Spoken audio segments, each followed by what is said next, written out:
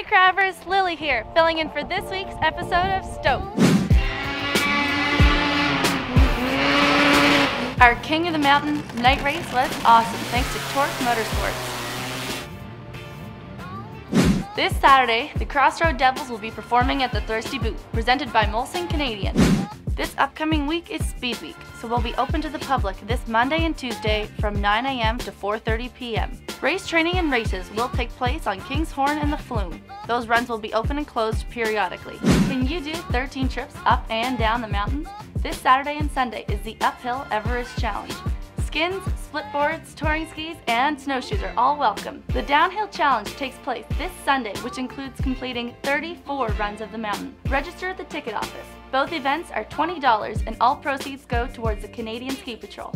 Come join us Sunday at the Lodge for a barbecue. We'll be having hamburgers, hot dogs, pop, all by donation. The Ultimate Après is coming up in the Thirsty Boot on February 3rd.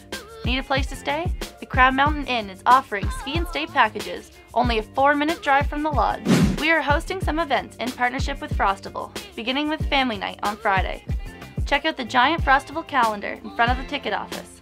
For a full list of events, visit frostival.ca.